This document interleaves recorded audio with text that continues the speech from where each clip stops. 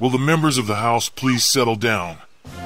Distinguished guests, Representative Reprobate, the Honorable Ham-Faced Magistrates of the Fifth Circuit, I would like to address each and every member of this illustrious body, every flabby-backed pole rat and gill-necked judiciary, General Grabback and his flatulating fat cats, Malevolent Mayor Mealy-Mouth and Miss Malicious Missionary, gun-packing pin-headed stink-mouth officiaries, dog-punchers, cat-eaters, former horny gym teachers, creepy pink-shirt frat pack-imbecilic deal-wheelers, and all their drug-addled simpering offspring.